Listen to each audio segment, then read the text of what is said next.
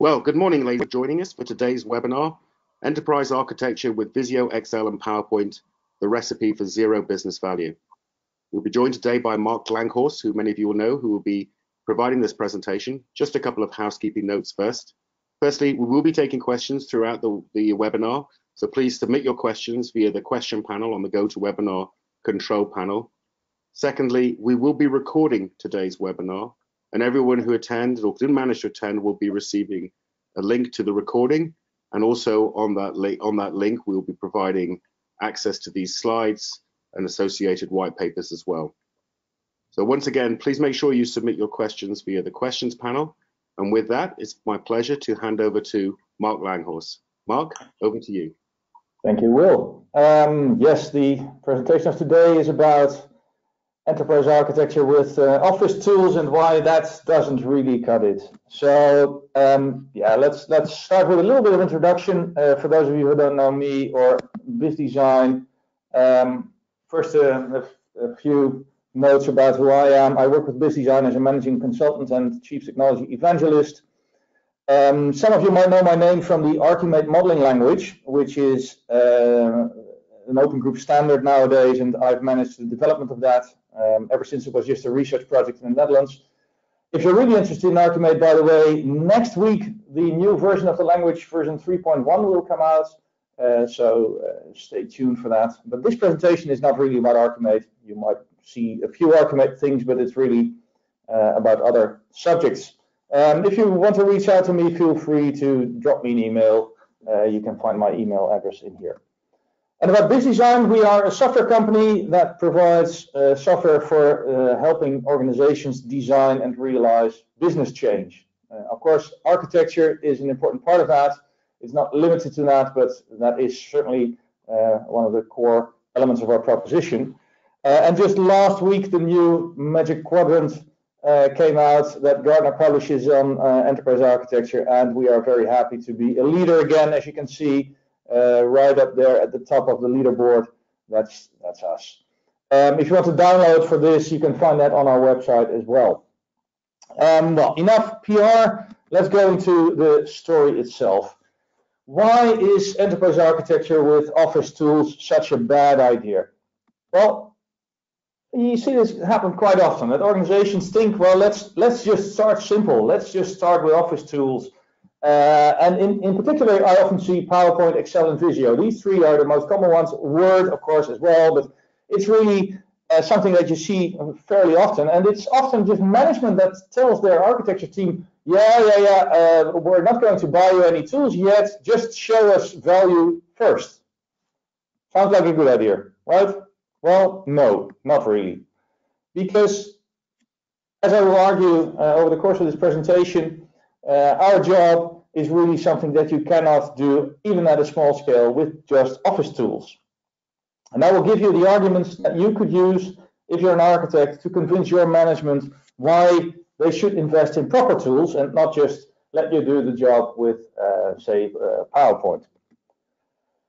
So let's start with the first aspect of this. It's about collaboration. If you just look at any real life-size organization, you have to connect the dots, and there are many of these dots, tens to hundreds of thousands of elements in any business or IT landscape of any life-size organization. So that also means that you have to manage all these connections, and that it's not some single user just editing a single document, doing stuff in one PowerPoint, one Word document, one spreadsheet. It's not like that. You need to work together with lots of people on all this content. And even just working with office tools, all of you know that it's quite difficult to do that. Working together with a larger group of people on just an office document, you have to deal with versioning, changes that conflict, tracking all your updates, distributing the content to various stakeholder groups, etc., etc. Just a simple scenario would be something like this. We have, say, a list of applications that you get from IT service management about your current state applications, right? You put that in a spreadsheet. Then somebody else copies that list and makes a Visio picture out of that to show how things are connected. So you have an overview of your application landscape based on this spreadsheet. You have some boxes and lines. Then maybe a third person likes that picture, puts it in a PowerPoint, but changes it to make it look nicer for their stakeholders that are going to look at that PowerPoint. So the picture changes, and the picture is based on that spreadsheet, so we can already see where this is going. And then one of these stakeholders looking at that PowerPoint sees interesting stuff there, but wants to highlight some specific information, maybe say some risk associated with some application, thinking about the business impact of using outdated technology, for example, highlighting that in your picture from the PowerPoint, putting that in a Word document. And now, suppose you add a new application. What's going to happen? Well, you can imagine you have to update all these documents. There's no way to check any kind of consistency. It's all manual work. And this is just for a very simple scenario of a bunch of applications spread out across these different Office documents. You can already see that this doesn't really work. So collaboration across Office tools on architecture is not something you easily do. And this is a very basic scenario, right? But let's go a bit deeper than this, because there's a bigger problem here. It's not just about pictures. Architecture is not about drawings, about just diagrams. It's about the meaning behind these diagrams. And Geek and Poke on the right-hand side here have sort of the worst case scenario where the picture doesn't mean anything. But I see often in practice that you have to ask the architect what their pictures mean. If you just put a PowerPoint up, what are these boxes and lines? What do they represent? So that's a big issue. The relationships have to be managed, have to be sort of formalized. Otherwise, yeah, just drawing a line between two boxes, what does that line mean? Is there information flowing? Is it another kind of dependency? What are you actually modeling?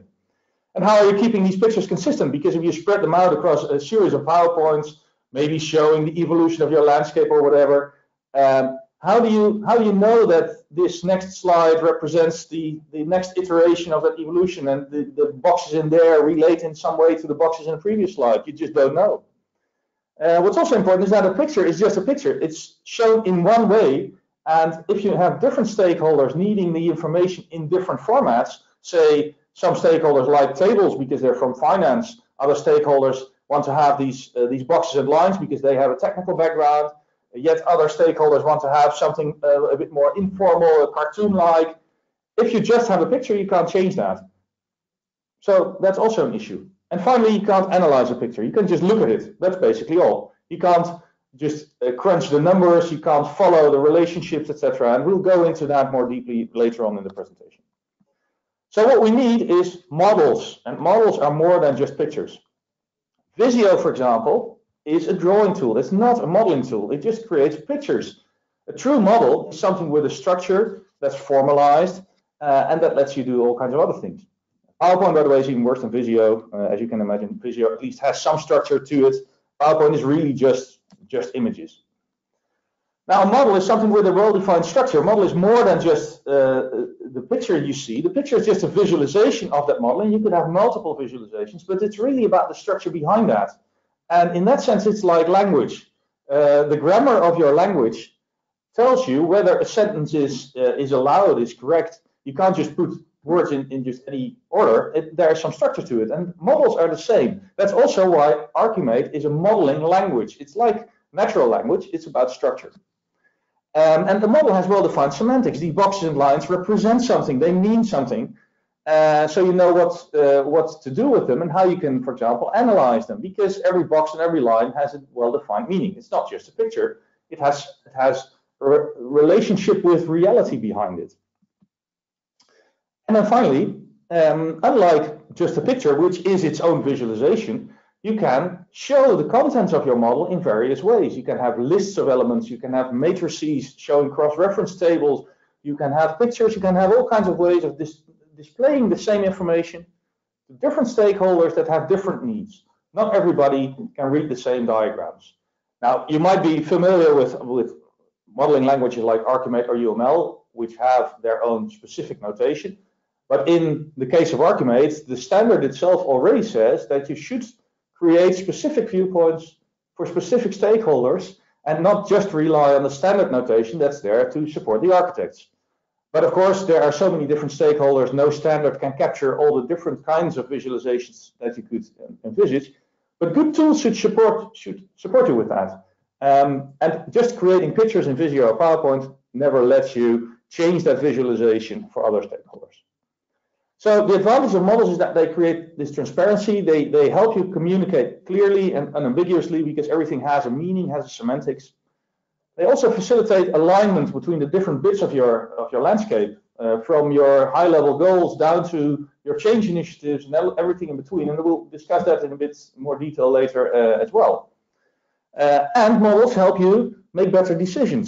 You can do all kinds of analyses and calculations based on your models. So you can use them for, say, risk analyses or allocate budgets based on them, etc., etc. And we'll see a bit more about analysis later as well.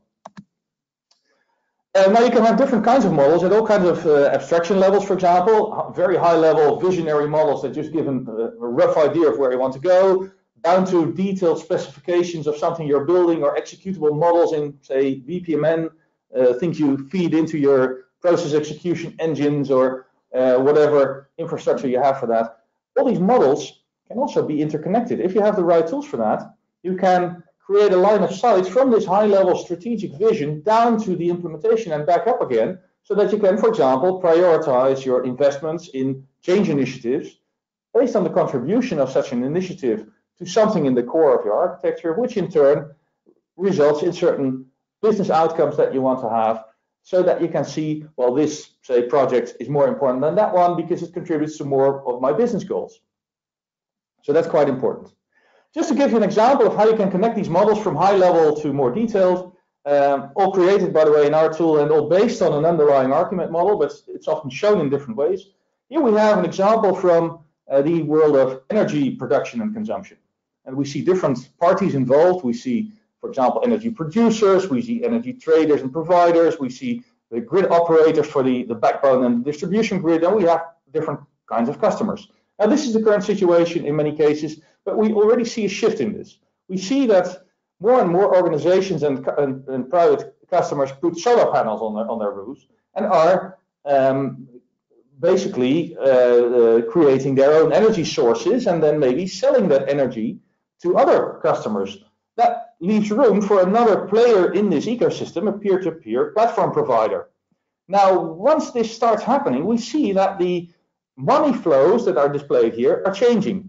If you looked closely, you saw that some of these money bags were changing size. And if we move further, we see more changes there. And maybe in the future, more money will flow through these peer-to-peer providers.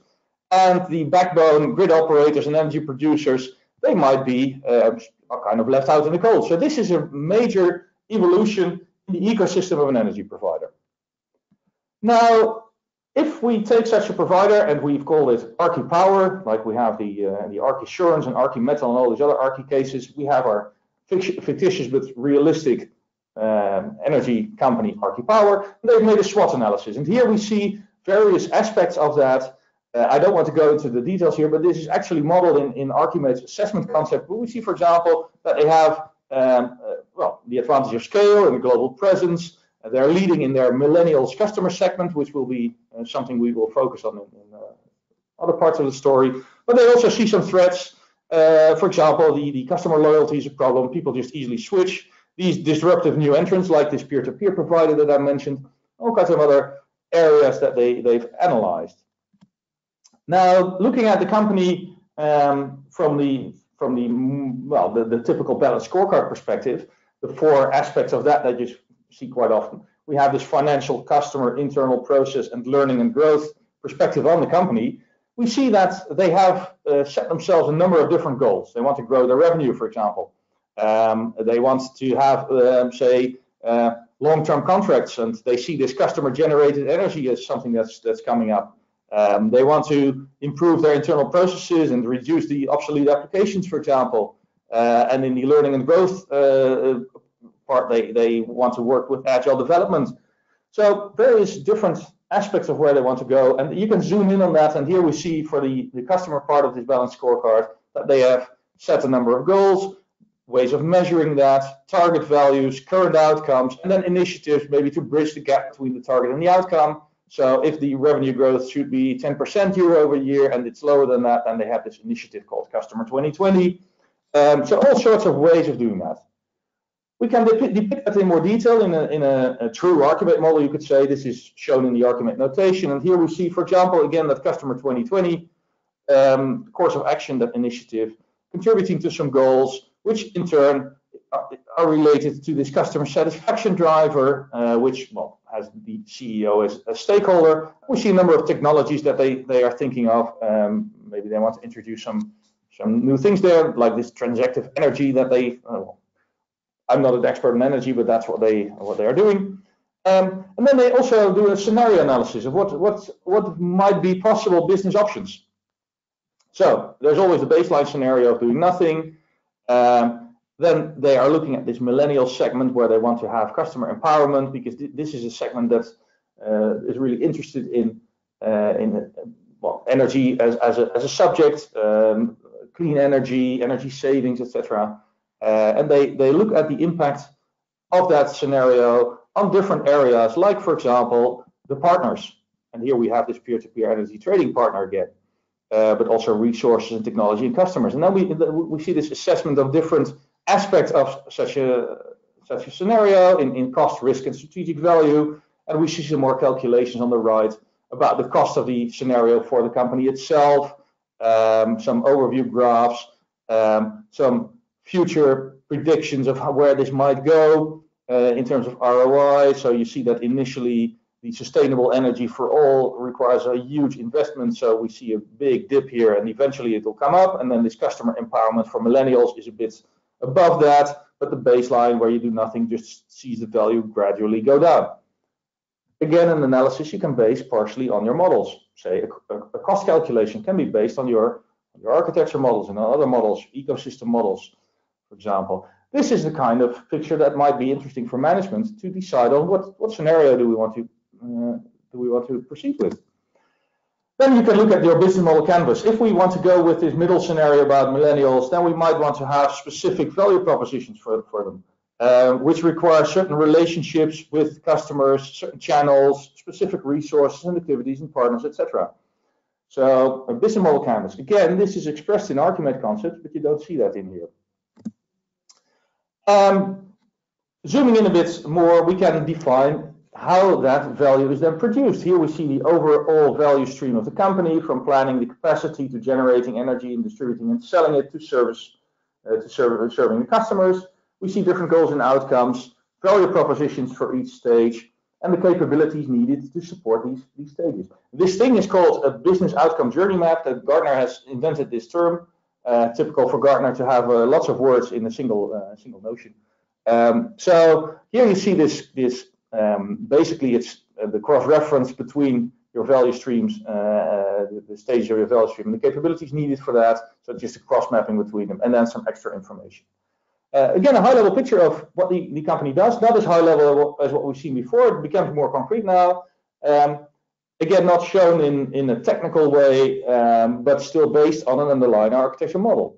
And we can use the same idea of these journey maps, and actually that's where this business outcome journey comes from a customer journey. And here we see the customer journey for someone who wants to have solar panels on their roof, or installing a solar farm in this case. And you see the different channels you go through, the experience in these channels, maybe the feeling of the customer based on some customer survey.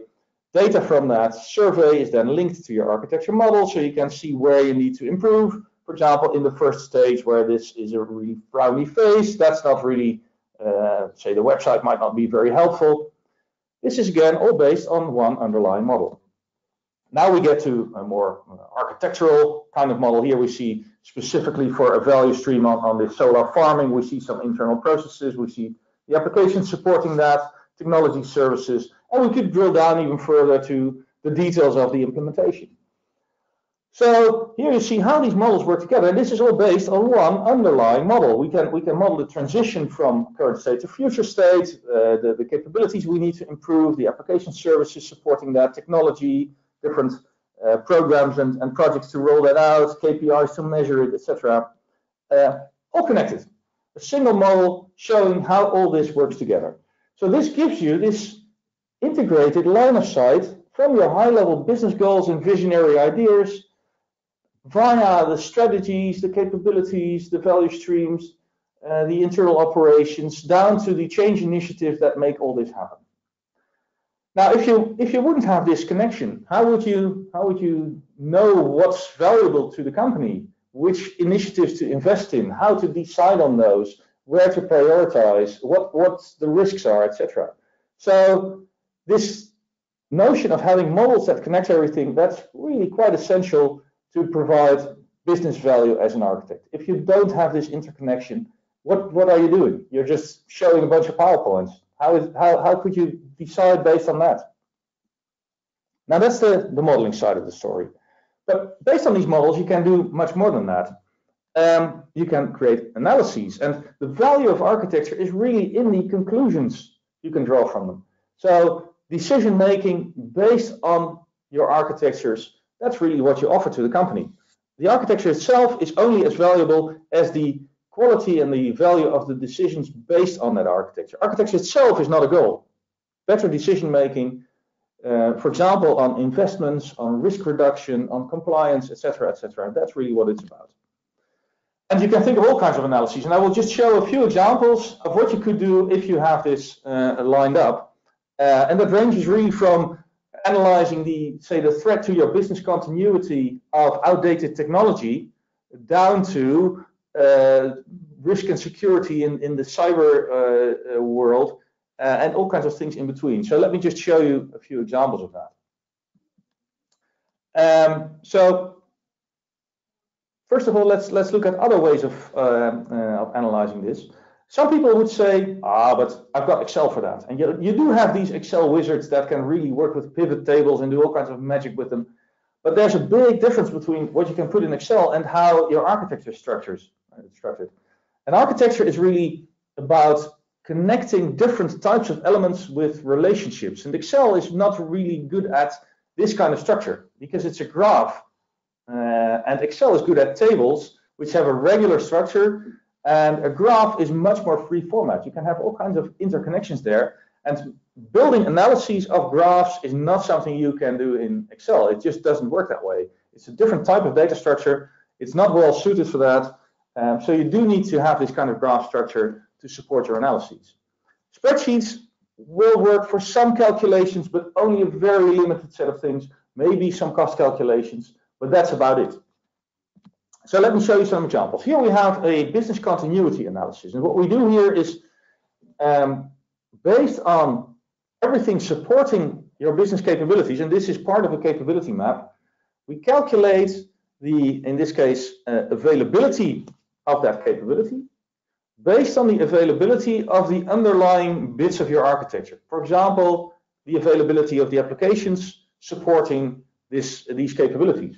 And as you can imagine, if you have a high availability of your applications, but you need lots and lots of them, the overall availability of your capabilities might be a lot lower.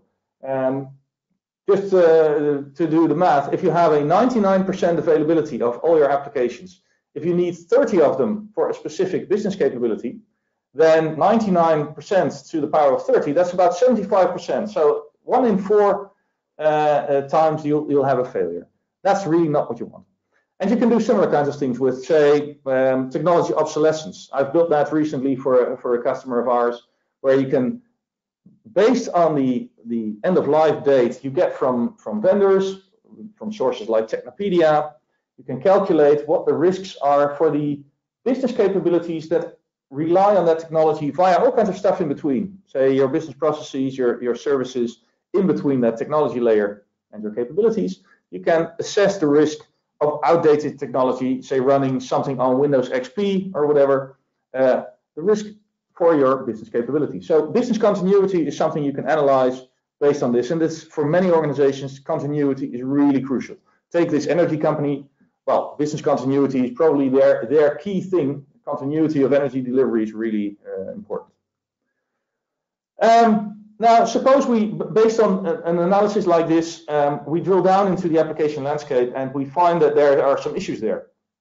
Here we see a classical application lifecycle analysis picture with the 4 quadrants of tolerate, invest, migrate, and eliminate. That's why it's often called a time analysis. And we might want to focus on those applications that have high costs and high risk associated with them. Could be the risk of obsolescence, could also be other kinds of risks. Maybe that the quality is just not good enough, or you have skill risk that nobody knows about them anymore. I'll leave that for now, but you get the idea.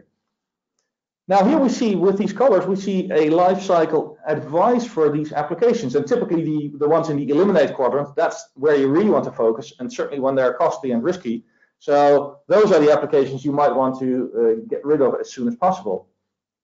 Now if we use this color coding in our application landscape, we get a picture like this. Well, let's zoom in on this a bit more.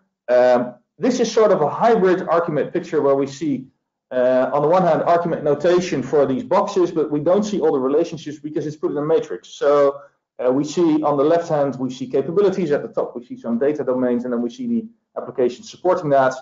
By the way, the names of these applications are fake because that was from an anonymized example from a customer, so don't look too much at that.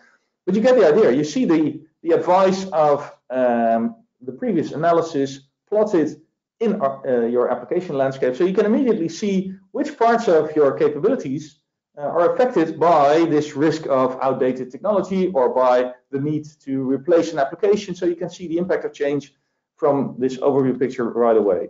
And you can look at that in more detail. If these applications need each other, you also need to take care when replacing them that their life cycles are managed in the right way. For example, here at the bottom, we see this application called Crystal Ball. And we see that it goes end of life around well, Q1 2018, so that was a picture from last year, because it's in operation until then, and then it goes into maintenance and retirement. And there's another application called Ramadera that goes end of life somewhere in Q4 2017.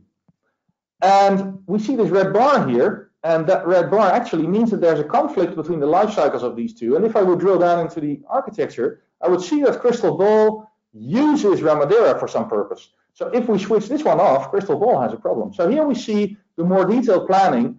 If we go back to the previous analysis, we might decide, oh, we need to switch off this application, replace it by something. And then we see over here that there's more to it than that there are some dependencies that we need to take care of. Again, something you will never be able to do with something in PowerPoint or Visio. You can't see these analyses. You can't do the calculations there. And this is an even more advanced example using risk and security analysis.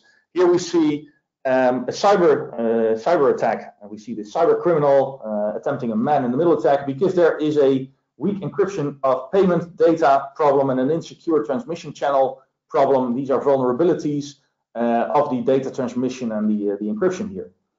And we see on the right-hand side how this might be shown to management using a heat map where we have the threat capability versus the control strength, and we see that the control strength is not up to par compared to the threat capability. So if we now introduce some improved control strengths, we see that these traffic lights go to green or yellow instead of red. We see that the threat capability remains the same. You can't make the hacker any dumber, but you can improve your control strength. So we see things move to the right in this picture. And this is an even more advanced kind of analysis. This is also based on Archimate, and if you're really interested in this, there's also this is the combination of Archimate and the open fair standard from the Open Group. There's a white paper behind this, how this analysis works. So if you want to know more about that, just drop me an email. A colleague of mine was really one of the experts on this. But this shows you how deep you could go with your models. No way you could do any of this using just PowerPoint, Visio, and Excel. Then there's a third issue, and that's about scaling things. You can't scale up from your Office documents. How would you maintain your consistency if you have many different documents just to cover all the aspects of your architecture? Like I said before, you have hundreds of thousands of objects sometimes in a larger organization. How would you cover that with your Office documents? How would you integrate with external data sources? If you have a CMDB from which you can pull all kinds of information on your current landscape, how would you do that with Office? No chance. How would you automate things, automatic updates, whatever? It's just not possible, let alone profiting from existing information that's often put in some reference model, using a model, of course, that you can easily read in a proper tool, but you can do nothing with it in in your Office tools. So scaling up from Office is just not an option. So that makes the Office road a dead-end street. And if your management says, like I said at the beginning, oh, you should just start working with Office, and then later on we'll buy you a real tool. If you do that, you'll end up with lots of Office documents that are just not manageable anymore, and you can't get out of that without a huge effort to redo all that work. And then there's another problem, that's a lack of guidance and quality control. In Office, you can do anything you want. You can draw any picture you want. There's no way of enforcing any kind of conventions or standards or your own ways of working. There's no quality control at all. Anyone can draw any picture. Sometimes that's useful if it's just for informal communication, but if you want to have a true architecture, this is just not good enough. And another problem is the organization of the content. Most of you will have the experience that if you put something on, say, your shared drive or in a SharePoint site, it quickly becomes a horrible mess. I've seen some examples of trying to use SharePoint for managing the architecture. Well, I wouldn't recommend it. SharePoint is just not suited for that. It doesn't work. And there's also no real governance. And you can put all these documents in there. You can just do anything you want. But there's no true structure behind that that lets you manage your architecture as a model with good access control, good governance around it, with things like workflow. It just doesn't work. Office doesn't let you do that. And then finally, and that's maybe the worst of all, if your management tells you that you should just use Office, what does that tell you? What kind of commitment is that? If professionals have to work with primitive tools because their management doesn't want to provide them with the real stuff. Take these other examples here. Your sales department, are they managing their leads using Word? I think not. Finance, what are they using? Well, of course, they will use Excel quite a lot, but certainly they will have a true financial system as well, and not just some calculator. Your software developers, are they just using Notepad? I guess not. So why would you be forced to use some primitive tools? It's not how things should work.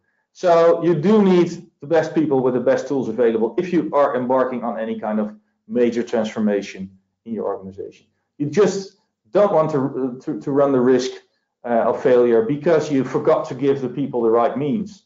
And it's not about cost, actually. If you just look at the savings you make from using a good tool set, even just in the effort spent by architects in maintaining all these inconsistent documents in Office, even that effort, taking that effort away, not talking even about the quality of the outputs of the architect, but just the effort, even that is already more than enough to make the business case for investing in a good tool. So, in conclusion, solid tools are really important. Any professional discipline needs good tools. You can't do without. It's important.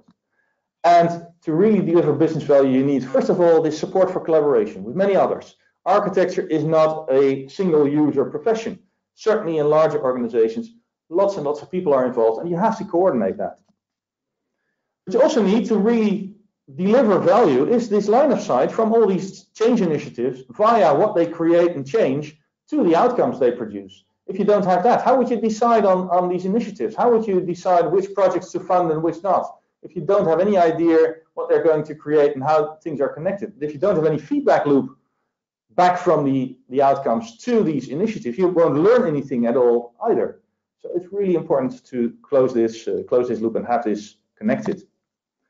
You also need the analyses to support decision making. It's not just looking at pretty pictures and then some manager says, yeah, I like that picture, let's invest in that.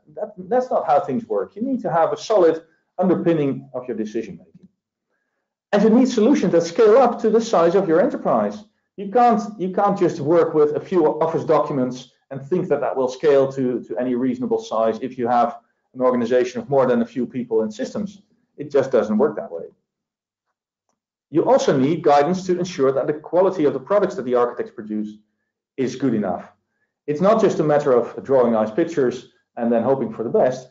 You want to maybe have some standards that people need to adhere to, and you could do that at different levels. You can really enforce standards, and then it might become a bit too rigid. You can coach people in that. You can highlight areas where it needs to be improved, and good tools can help you with all these kinds of quality controls. So that's also quite useful and relevant. And finally, of course, you need commitment from your organization. That was my previous slide. If you don't have that, I would be seriously worried as an architect when I would work in an organization that wouldn't give me the right tools. Would you still be in a job 1 or 2 years from now if they are not committed to the architecture and to the architect's work? If they are not even able to invest in solid tools for the architects, what does that say about that commitment? And your common office tools won't offer any of this. It's obvious that you need true solid tools for that. Now, of course, being with BiZZdesign, I can argue about our own tool being certainly a great choice for that. Just to give you the names of the product, Horizon is our platform, Enterprise Studio is the modeling tool in that. We support all these different kinds of disciplines, like several of our competitors do as well. It's the same kind of story for them. This is not limited to our tool. Of course, I think our tool is the best, but this would also work for them. You want to link this to all kinds of external data sources. And central in this story is this multi-dimensional enterprise model that I was talking about, linking bits together so that you can make these analyses, create this line of sight from strategic goals to concrete initiatives, etc., etc. So this is what I want to leave you with. This is my final slide, and I think it's now time to open the floor for questions. Will. Thank you, Marc. What a great presentation. I was really struck by your slide there where you said you don't see sales using Microsoft Word to manage leads, and you don't see, I don't know, supply chain using stitched together Excel files to manage supply chain and inventory. So I think your point's well made, but we've got a couple of questions I'm going to combine together, which talks about when we're starting off, why wouldn't we start off with, an example was given here with Visio, the Visio real-time collaboration mode.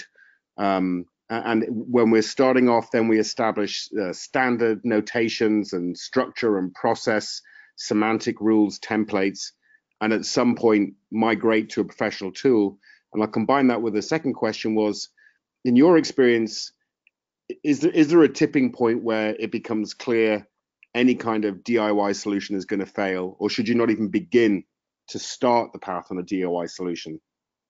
Yeah, I think starting with the last one, if you build your own solutions based on Office tools, if you really put in that effort, I think you're spending your effort in the wrong place as an architect, because you're not hired to build your own tools and put the effort in there. So I think that's already a waste of effort. Your organization won't like that. You are spending all that time to just put together some kind of homegrown tool suite based on, well, Office or whatever you have. That's really not what you want to invest your time in. Your time should go to the actual business value that the company needs. But starting with about the first question, starting with some simple set of tools just to see what your actual needs are, that could work, just to uncover what your needs are, but I wouldn't stick with them for much longer, because then you are starting to put all kinds of information in there that won't scale up. And then you have to get it out again, convert it again to a true tool. So if you are just using it to uncover what your needs are in the short term, just put some things together, it might work for a short while, but as soon as you start doing real work with it in any real life-size organization, it quickly scales up to something that won't work anymore with Office tools and something simple. You do need to have better support for that. And you also need to consider that it's often broader than just specifically enterprise architecture. My story was a bit focused on that, but often it's about other disciplines as well that are interlinked with this whole world of designing your enterprise and guiding where it goes. Well, basically, the left-hand side of this slide, you see some other areas as well. So that's another reason that you often quickly need to scale up, because you do need to have this interconnect between these disciplines. And just drawing some pictures in Visio, yeah, that's just such a small part of the overall work of an architect. You need much more than that. So yes, if you just want to uncover your needs, I can imagine that you briefly do some work that way, but you will quickly notice that it's not good enough, that you need to scale up. So we talked before, Mark, and I just would be interested if you could share your commentary on this, that when people get too deep into the Excel, Visio, PowerPoint world, they make up for shortcomings with people and onerous process to try and make this machine work that's sort of very fragile, held together Excel spreadsheets and Visio diagrams. And I remember you making a comment once that when they start presenting incorrect information, then people lose faith in EA. Can you talk a little bit how important it is that EA teams present an accurate view of the world, and how an Excel, Visio, PowerPoint approach doesn't necessarily align with that goal? Yeah, that's really crucial. It's about this decision-making support. If you just show some vague pictures, or if you don't have the support for, well, if you present something to senior management and they ask about how do you come to this conclusion, what is it based on, what are the facts behind this, and you just have to come up empty or show some pictures that don't really allow any true analysis. That's where often you lose face. They lose faith because you can't really support your recommendations in any solid way. And increasingly, you see that organizations are data-driven. They want to have the facts correct, and it's not good enough to just show some vague notions and pictures and PowerPoints. You really need to base yourself on the facts. Exactly. There's one question here. Someone pointed out, you mentioned, Excel's not a graph. Could you just expand on that? Because I think there might have been some confusion. Excel can create graphs, but it's not a graph database in its data structure. Yeah. Excel can create charts, so pictures of data, but a graph database, graphs in the mathematical sense of the word, nodes and relationships between these nodes. That's the idea. So the structure of Excel is in tables, and these tables can relate to each other, of course. But the structure of an architecture is not as regular as that. Things are interconnected in various different ways at different levels, different layers, and it's not a simple structure of tables of things that refer to other tables of things. That's the problem, and that's where you need a different kind of structure to capture that information. And Excel doesn't really let you do that. It's just not set up that way because it's a calculation tool for people in say in the finance department. That's where it comes from, and it's not intended to capture this this richer, multi-dimensional world of all kinds of interconnections between all kinds of elements. It's just a different kind of data. Great. There's a great question coming in here, and again, you're based on your experience. So this person seems like they're deep in the world of Excel, Visio, PowerPoint, and their question is, how do we make the case to people who aren't enterprise architects the need to invest into a model-based tool? Do we appeal to, it will take us less people, or we can get you more answers quicker, or we can answer more complex questions? Like, how do you make that case to invest in the tool? My whole presentation is about making that case. It's about better support for decision making. That's first and foremost. So analyses that support, say, where do you want to invest, which projects to fund and which not, or well, I mentioned risk analyses or security or compliance or all kinds of things you can do with these models. That's certainly one important part of such a case. But even the primitive level of spending less effort on stupid maintenance stuff you have to do manually when you're using PowerPoints versus having solid tools for that keep things consistent automatically, that let you collaborate without creating inconsistencies, etc., etc. Just that is good enough, and even at a simple level, and maybe we should shoot a video of that. Just the quality of modeling in a solid tool, and we did the comparison with Visio once. Just the effort spent in creating a simple model, just by clicking it together, in our modeling environment is about half of what you spend in clicking it together in Visio. People know Visio and think, oh, it's Microsoft. I know that must be simple. Actually, just the simple effort of putting things together in there is already a lot higher than in a dedicated tool for creating architecture models. So even at that level, you can build a business case just to look at how much work does the architect have in maintaining the architecture, in working with colleagues, in maybe visualizing it differently for different stakeholders.